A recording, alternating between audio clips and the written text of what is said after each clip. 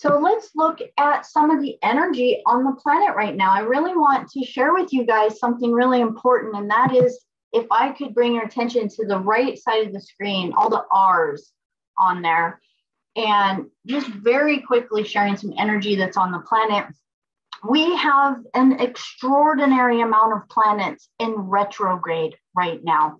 What this really means is that it's creating an intense energy within you. You may be feeling this, an intense energy of feeling a little bit stuck, as though things aren't really moving, as though things are kind of coming to a head or coming back into your reality to deal with, or as though you're having extra challenges, especially on an emotional level, maybe even feeling stuck, maybe even feeling a little disconnected from connecting with your higher self or some of the journeys that you've been doing, or that it's coming through in a new way.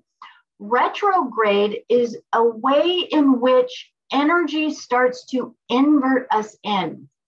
And what's really been influencing us for a huge portion of this year, really since December of last year, is this whole energetic of starting to go inward and start to get our own answers. Like, wait a minute, there's all of these things that I've thought I was supposed to do in my life, and that society told me to do, and my parents taught me to do, and church taught me to do.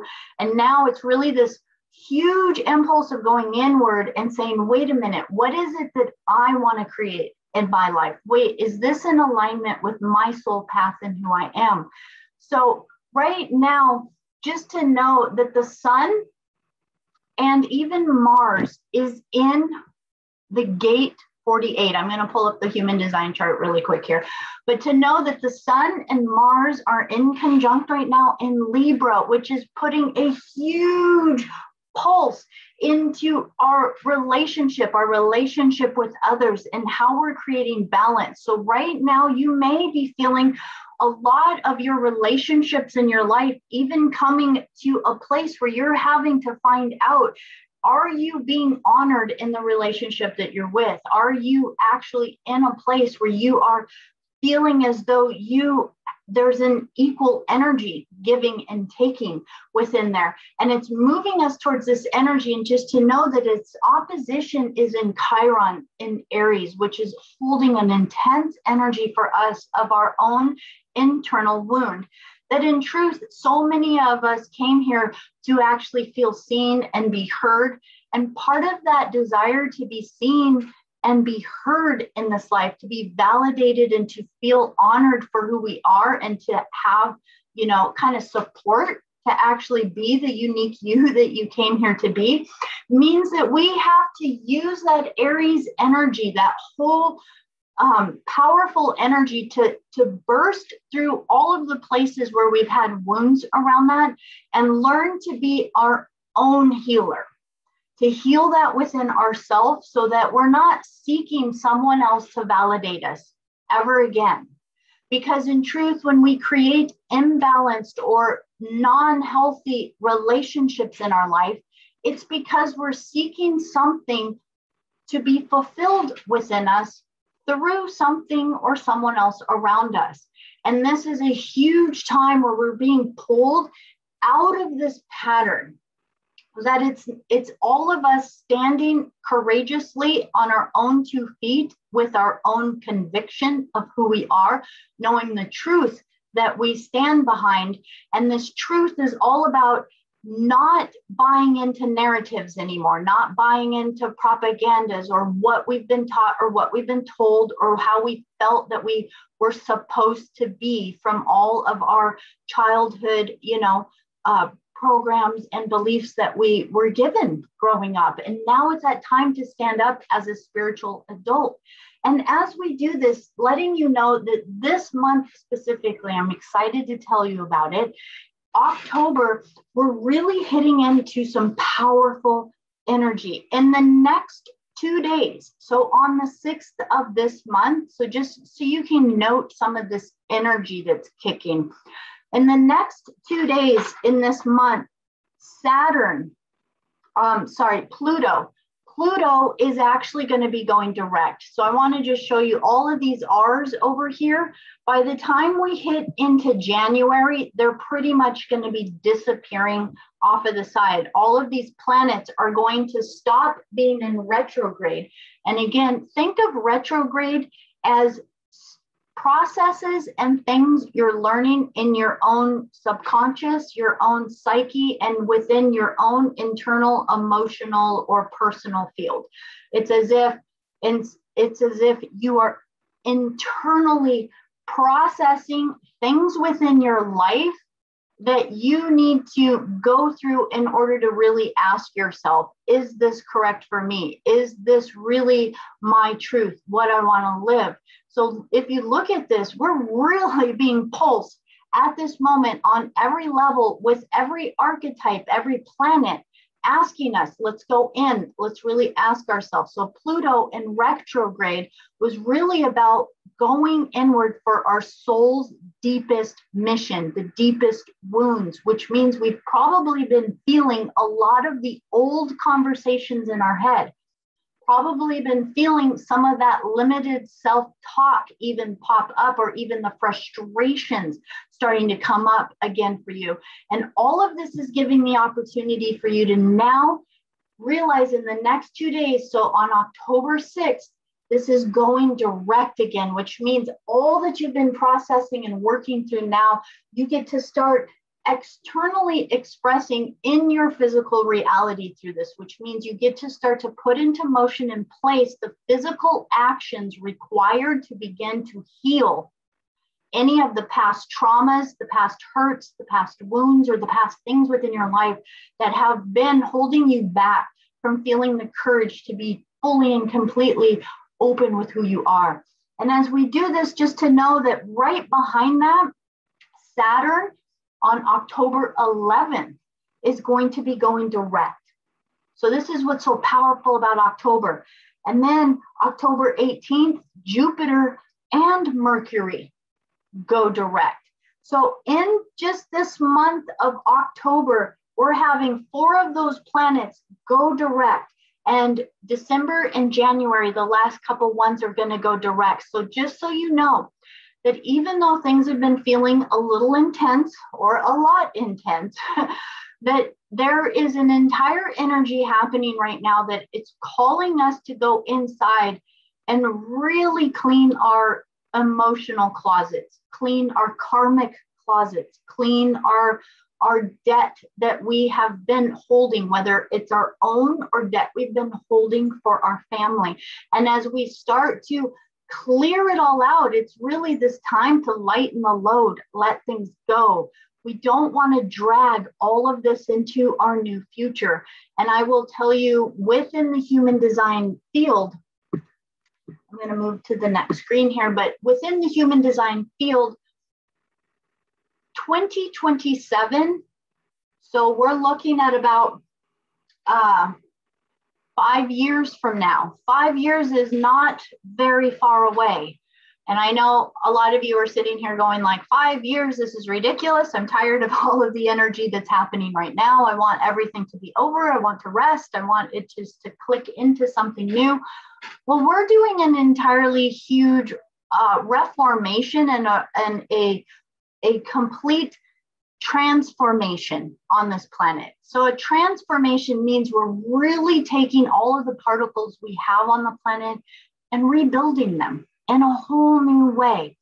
And this entire rebuilding that we're doing means that we have to go through those entire processes, that entire internal process and external processes, in order to shift and change the things in our reality and in our external reality too. We want to heal ourselves internally so that we can be the transformational change for our external reality. What is the new future that you want to be supporting for others, for your children, for your grandchildren, for our future generations on this planet?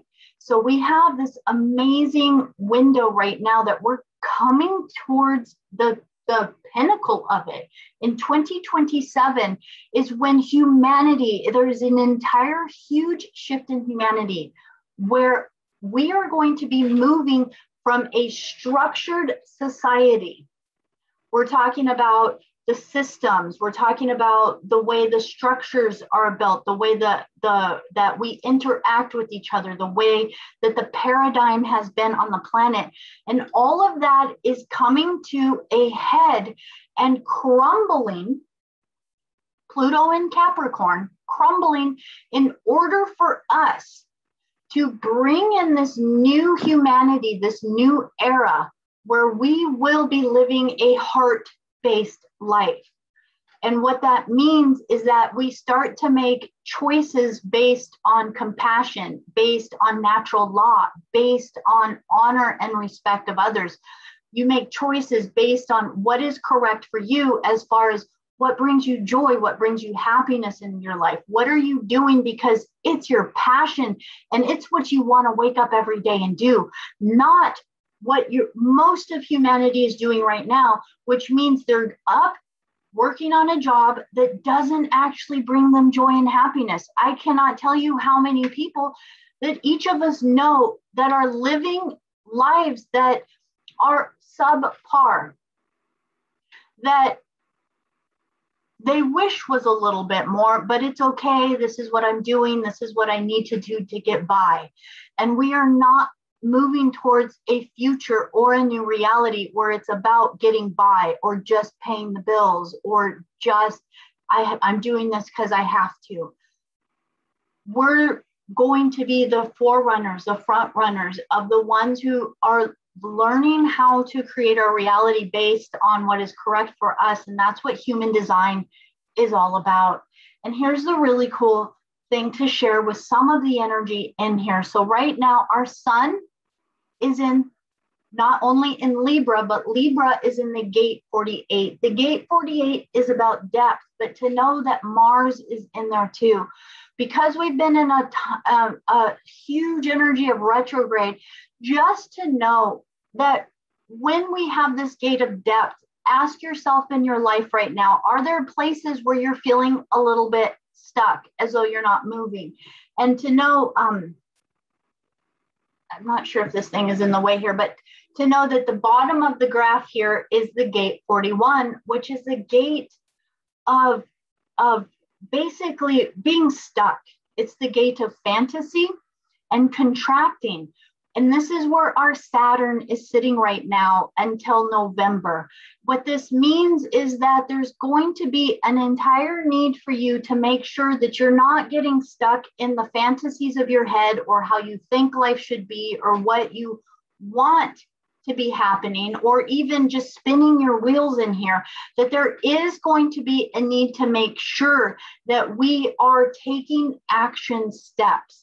And these action steps are going to be really important for us to remember the gate 34 and the gate 20. I went into that the last time we got together, so you can review the last video if you want to go into that a little bit more. But this is really about us having done all the work. We have the energy, we have the know-how, we have the understanding. There's so many of us that know exactly what's happening on the planet right now. And if you've been part of these groups, you know that we talk about things not only on a planetary level, but on a galactic level as far as what's happening, that we know the energies that are happening. And we are here standing for our truth, for the rights of all angelic human beings. We are here to fight and to stand up for, in truth, for the human species, the human race, human beings, right? This isn't about division of anything on the planet anymore. We are standing up as a unified species here on planet Earth in order to take our sovereignty back. And as we remember that, gate 20 again is our north node that says, hey, remember, you have everything you need right inside of you. You have access to all of you. Now is the time to hold that energy. We already have the gate 48 of depth. Our sun is in it. It's giving us access to the deepest aspects of our wisdom right now. And our Mars is allowing us to push that force when it's ready. And our job is to be so still in the ego. Here's what I really want to say. The gate 20 is the gate of being here now, being in the now, like a Buddha, sitting, waiting, so that the energy of the universe can move through you, of your higher self can move through you. But it's not a lazy stillness. It is an alert and mindful stillness that is giving you the impulse at the right moment to move when the action is required. And it's about you now being in a place of surrendering your ego to your higher self so that the fear doesn't get in the way. The limitations doesn't get in the way. And when the fear is out of the way, guess what? Courage has no boundaries. Courage has a complete, solid knowing of when and where to move at the right time in order to take those action steps that are needed so that we can implement what we need to implement in order for these changes to come forth. So 2027, again, is really about humanity moving into honoring ourselves as a heart-based society, as a heart-based species, and saying no to any beings who are trying to manipulate and control based on any levels of fear. So it is going to take a lot of courage from all of us for the next bit of time. I'd like to say that this is going to be over next week, but I know each of you knows in your heart that this is something that is going to take a little bit longer to move through, and that the more we know exactly what we're standing for, that as this new era for humanity anchors in, we will be able to just be knowing what we held for all of our future generations to be who they came here to be. So I really want to, again, promote the idea that we are really honoring all of our future generations. It's not just about us. So thank you guys for allowing me to just share that little bit right there.